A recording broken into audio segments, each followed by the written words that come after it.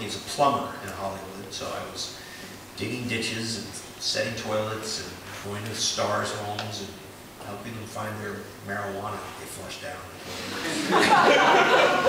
Top end stuff here, I have to tell you. Guy calls you over and says, hey, I need you to dig up my septic tank. And you're like, okay, and then you go check all the toilets and everything's working okay. And like, well, man, no, you need to dig it up. I said, well, why do we need to do that? Well, the cops are here, I gotta flush something out. Just dig it up. Yeah, that was the life.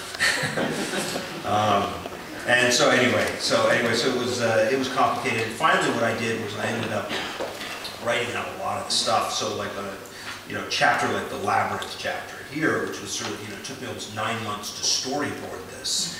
It was you could imagine these were just lists that were on the page, and so I learned at some point that my publisher was just going to publish as is, just pages of lists, and I was like, no, you have to typeset it like this. I want to have these vertical footnotes.